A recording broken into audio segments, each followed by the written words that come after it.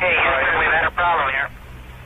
This is Houston. Say again, please. Houston, we've had a problem. Hey, Ms. Lindsay. Hey, Mr. Bergman. We're going to be learning about the types of minerals today. So there's different kinds of minerals, and this graphic looks like there's just two types. So there are just two types. That's easy. I can remember two types. That's not too hard. There's silicate and non-silicate. Silicate. Exactly. Sounds like the word silicon. Silicon? And silicon is an element on the periodic table. There's that much silicon in the world. There is. Lots of this stuff. Okay, so what is a silicate? So let's talk about the first category. Well, silicate is silicon and oxygen together. Okay, that makes sense. So silicon and oxygen is the most abundant element in the Earth's crust. Now, wait a second. I thought that's the most abundant element in the Earth's atmosphere. And the Earth's crust. But actually, it's not the most element. And a lot of people think, by the way, that atmosphere is filled mostly with oxygen. It's actually filled mostly with nitrogen. But nitrogen is inert and doesn't really help us that much. I mean, that's not completely true. But okay, so oxygen, it's most abundant. And so the silicon gets together somehow with the oxygen in some sort of like a chemical bondy thing. Yes. All right, but they do it lots of ways. Lots of ways. The basic is the tetrahedral shape. Tetrahedral. Oh, I remember that from chemistry class, right? That's this shape, guys, Yeah. right? The tetrahedral shape. Remember that from chemistry class? That'll be awesome. All right, so when we look at the silica tetrahedron, what do we got going on here? So there's that tetrahedron. I just drew that. There's the tetrahedron. You can see the gray ones are the silicons, and the red ones are the oxygens. All right, so the middle guy, that's the Si, and then here these are the O's. Yep. So it looks like in a quartz, they just kind of keep going on and on with this sort of never-ending pattern. They do. So that's how quartz works.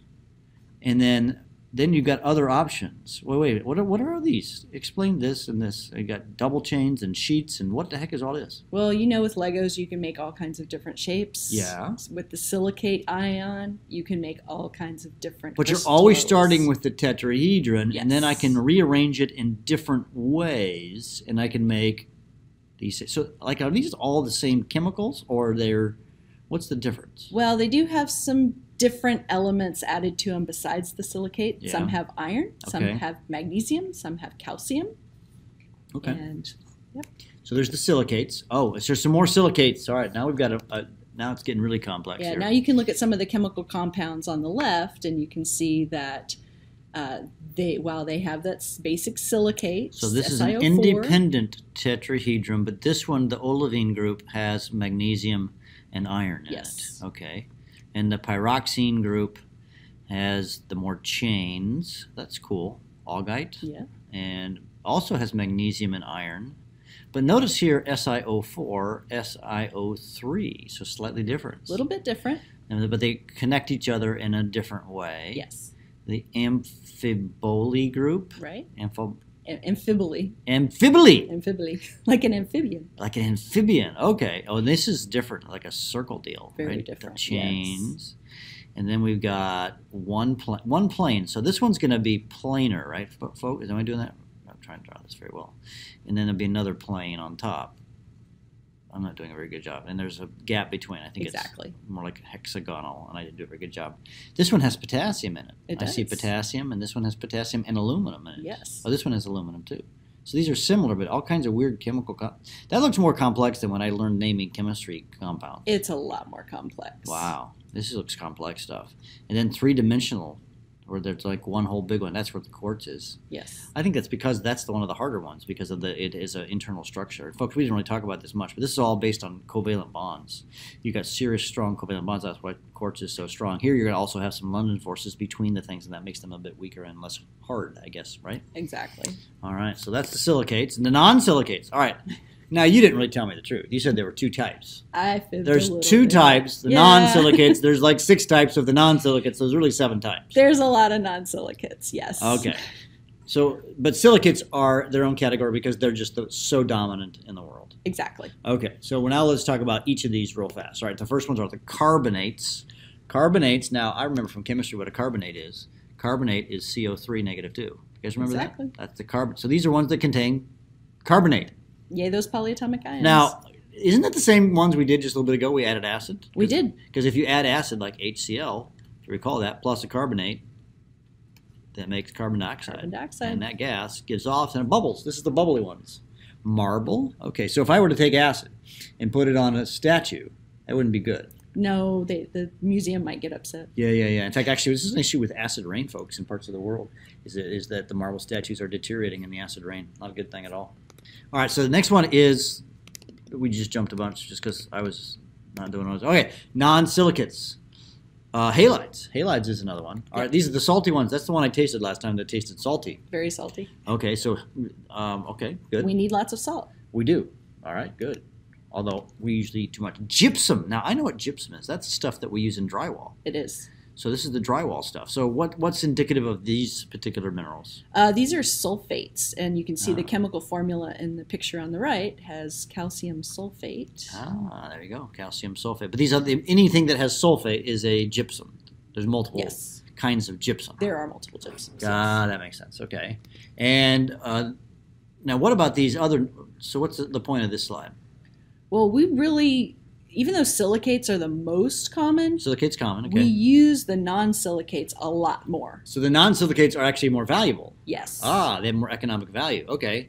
Other ones, we haven't talked about oxides. Right. So iron oxide, we use that a lot. Iron ore. So we can we can get iron out. All right. Yeah. Like the whole Iron Age, think of history, that's where this all came from. They found like deposits of iron ore and they figured out how to get the iron out of it and make weapons and plows and things, right? Yeah. And then the sulfides. Now, actually, I'm thinking about this, all right? These are really just chemistry terms. They are. Oxides are O-2. Sulfides are S-2. There's galena. So that's how you get lead. So lead was important. They used to make pipes and stuff out of it. We've discovered that's not such a hot way to do things. Yeah, not really. Okay. And then zinc. But zinc. Zinc sulfide's very important. Yeah. And zinc. And chalcopyrite. Chalcopyrite. Chalcopyrite. That's a cool name. That's how we get copper. We talked about that in a previous video about the copper mines, right? Right. And then native elements are awesome. Gold, silver, diamonds, fluorite. All right. They're very important. Yes, they all come out, when we say native elements, they just come out as they are. They're not chemically reacted with anything. Yeah, it's weird is that, for example, gold, remember gold is symbol AU in chemistry land, is that gold is just found in nature by itself. And it's super prized and valuable and useful, too, actually, for, I mean, your computer has some gold in it. You probably didn't know that, but it does. Quite a bit. All right, so let's take a look real quickly at these. The oxides, so this is iron oxide. So this is the stuff that we make iron out of, right? Yes. We extract this, we do some stuff to it, and we get pure iron, and of course we use it for stuff. And magnetite, what do we use magnetite for? We played with that the other day. Well, we would use magnetite for magnets. So we make magnets out of magnetite? We do. Oh. All right, galena or the sulfides, now we're just racing through these. Yeah. Here's the samples, now that's pretty. Galena is pretty. Because it's got like total, that looks like it's like made, it's cool. Galena is beautiful, just somewhat toxic with the lead. Oh, it's got lead in it, and so sulfide. don't eat it. Yeah, don't lick it. No licking. But you can use this and make a pure lead You to can. make a pipe or something like that, which we're not doing anymore. We make them out of plastics and stuff like that. Sulfides. Oh, that's a pretty one. And that's what we can get copper from. Okay, you can get copper from that. Good. So if I see that, maybe I can use it and I can sell it, to the manufacturer. Maybe. Gold. There's a vein of gold. Pure gold. That's awesome. So pretty. And silver, the same thing, huh? Silver, yep. Silver can come in veins as well. By the way, the reason that you find gold by itself is it has a stable electron configuration. It really comes back to, remember that 1s2 and 2s2 and 2p6 and all that stuff? That all is why that is. And then the diamond. Oh, yeah. Diamonds are awesome. Tell me about diamonds. Diamonds are formed as a pure crystal. It's carbon crystallizing out in a different structure. Yeah, it's just pure carbon. Yeah. Here's the weird thing is that, I forget, I read this somewhere years ago, you can take peanut butter, which has mostly carbon in it, and you can turn it into a diamond, given the right conditions. So that'd be awesome, wouldn't it? And fluorite, what is that? Fluorite is a mineral, but it's used in something called flux, which is used to bond metals together easily. All right. And what chemical is it if it's pure native element? Fluorite, I can't remember that one. Oh, okay, that's all right. But, just curious. Yeah. Other ones? Corundum is very hard. It's almost as hard as diamond. Wow. And then uranite, which is where we get uranium from. Okay, good. So that's our special mineral groups. We got the calcites, the silicates, and then the non-silicates. Yes. And we're good. And all these things you're seeing on the screen, ignore because the computer went crazy. We'll see you in class. Bye.